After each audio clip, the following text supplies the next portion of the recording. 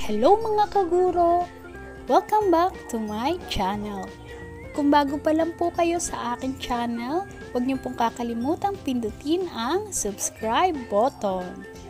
So mga kaguro, lahat po ba ay mayroon ng RPMS cover kagaya po nito? Yan po, yung para siyang magazine style ang pinagkakaguluhan ngayon ng mga guro, ang paggawa ng cover page ng RPMS. So kung wala pa po kayo ay pakinggan nyo ang aking tutorial. Tungkol dito po ang tutorial ko sa paggawa ng cover page ng RPMS. Gaya po nito. Yan po ang mga nagawa ko.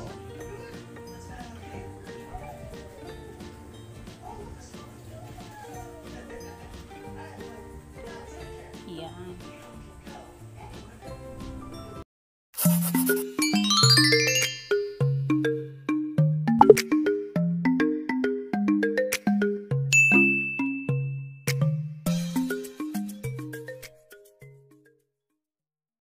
Paano po ba gawin ang RPMS cover magazine style?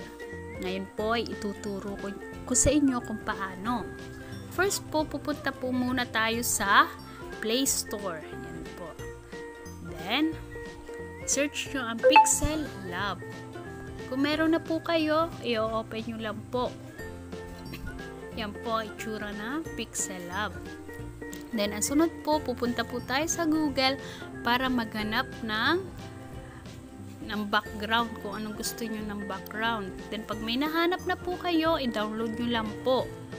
After nyo po i-download, babalik po ulit tayo sa Pixelab.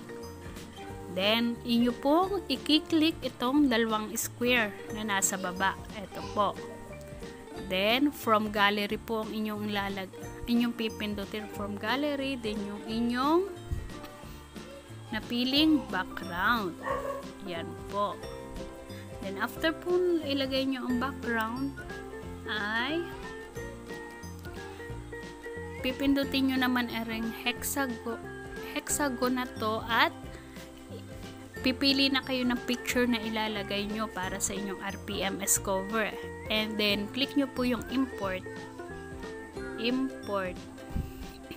Then, hahanapin nyo po yung photos na inyong gagamitin. Yan po ang aking gagamitin na photos. Photo. Yan po. Then, pag napili nyo na po ay nyo na pong lalagyan ng text. Halimbawa po ay RPMS. Yan po.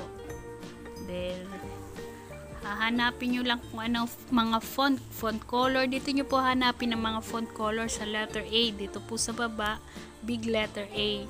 Hanapin nyo po. Yan, font size. Ito po, may font size. Pwede nyo siyang palakihin.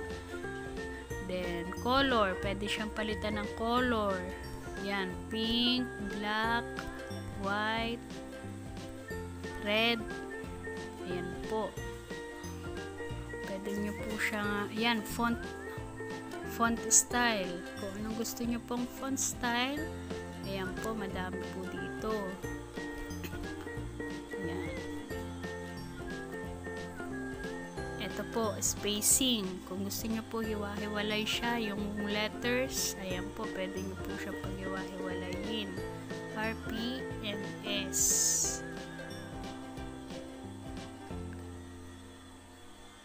Ayan po.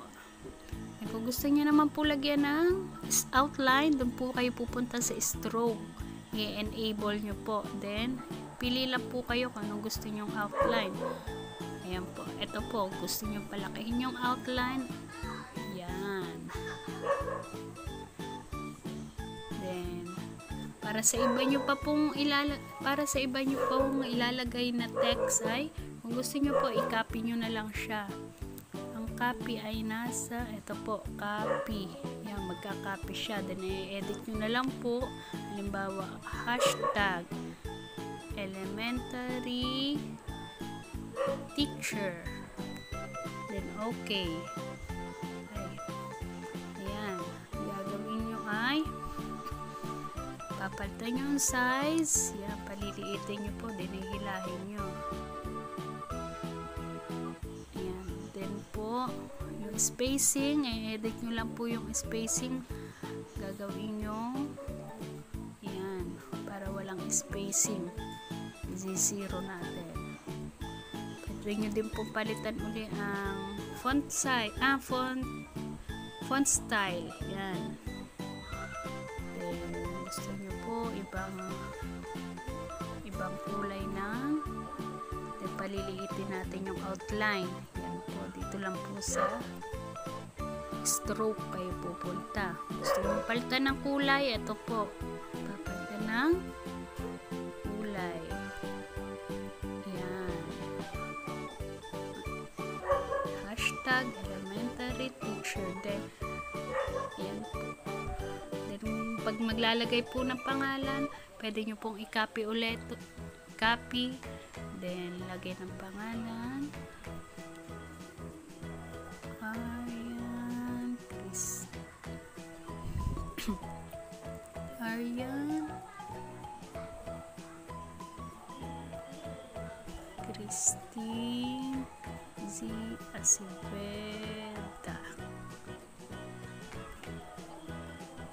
Yan po. Kung gusto, teacher 1. Kung gusto nyo po lagyan ng background yung name nyo, background color, pupunta po kayo sa background. Then enabled nyo po ulit. Then hahanap kayo kung anong gusto nyo kulay. Ayan po, iba't iba ang kulay. Yan. Then check. Then yan po ang magiging resulta. Then sa mga logo po, pupunta po uli kayo sa hexagon. Then import uli. Hanap naman kayo ng logo. Nasaan ba logo? Halimbawa yan po, logo ng Kagawaran ng Edukasyon. Pipili na lang po kung saan nyo po ilalagay. Yan. Then, insert uli, import uli. Then, halimbawa hanap uli ng ilalagay kung anong gusto nyo pong ilagay. Bawa po logo po ng division ninyo. Yan, i-crop nyo lang po. Dadali nyo po doon sa bilog para makrop siya na pabilog din para magandang tingnan. Yan po. Yan, then check.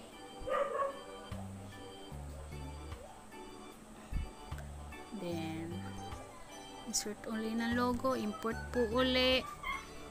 Punta po uli sa photos. Then hanap po uli ng mga logo na ayan po. Oh, ayan.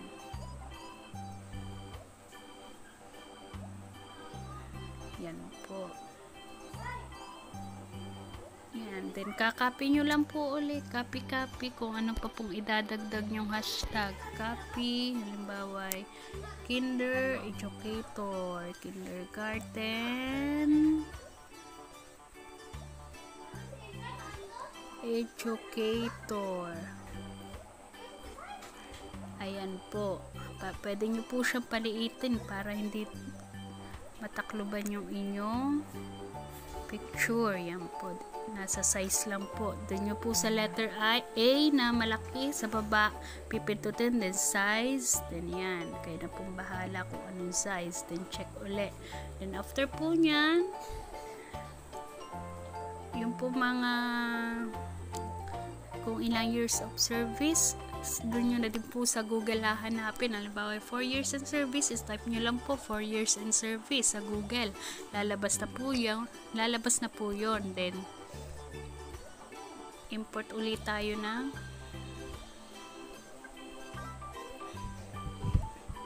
yan po, 4 years of service.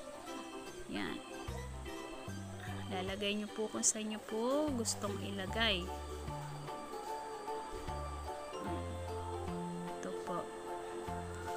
Kayo na pong bahala kung papaliitin nyo, malaki yung mga logo. Then after po nyan ay import nyo yung para magmukhang magazine.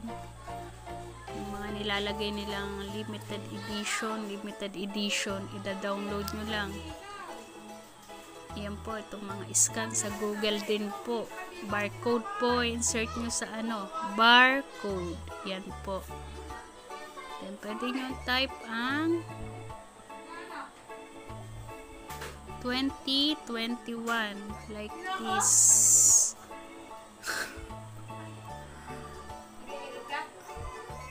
Then ano nyo lang po, ika-copy nyo lang. Copy. Then lagay mo na lang ay 2021. Palalakihin nyo na lang po. Yan, malaki.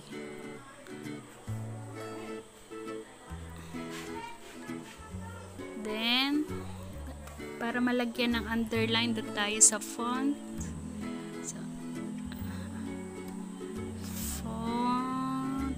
Yan. So, font style, underline. Yan po, may underline na. Yan, kayo na pong bahala. Size po ulit. Para magkasya. Then, copy ulit. Kung may idadagdag na text, copy. Then, lalagay po limited. Yung mga nakikita natin. Limited edition. Yan, lalagay nyo po sa baba ng barcode. Kung hindi po magkasya, paliitin nyo lang po yung mga dapat paliitin. Ayan po. Ikat nyo lang po ng iakyat. Ganyan.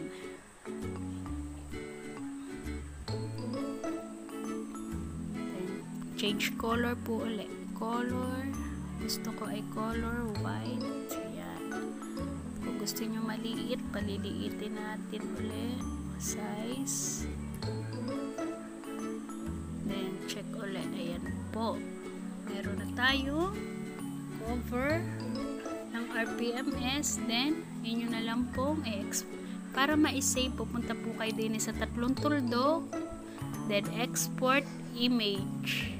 Then, save to gallery. Ayan. Then, tingnan nyo po sa inyong photos. Magsisave po siya. Ano po? Pixelab. Ayan po ang kinalabsan ng ating RPMS cover photos. Ayan. Ganyan lang po kadali magawa ng RPMS cover like magazine style sa Pixelab. Kaya, mag-download lang po kayo ng Pixelab sa inyong Play Store. Then, gawa na din po kayo. Diyan na po nagtatapos ang aking tutorial. Sana po ay may natutunan po tayong lahat. Kayong lahat. Maraming salamat po. Sa mga hindi pa po nakaka-subscribe, please subscribe and hit the notification bell para updated kayo sa aking mga videos. Bye-bye po. Salamat.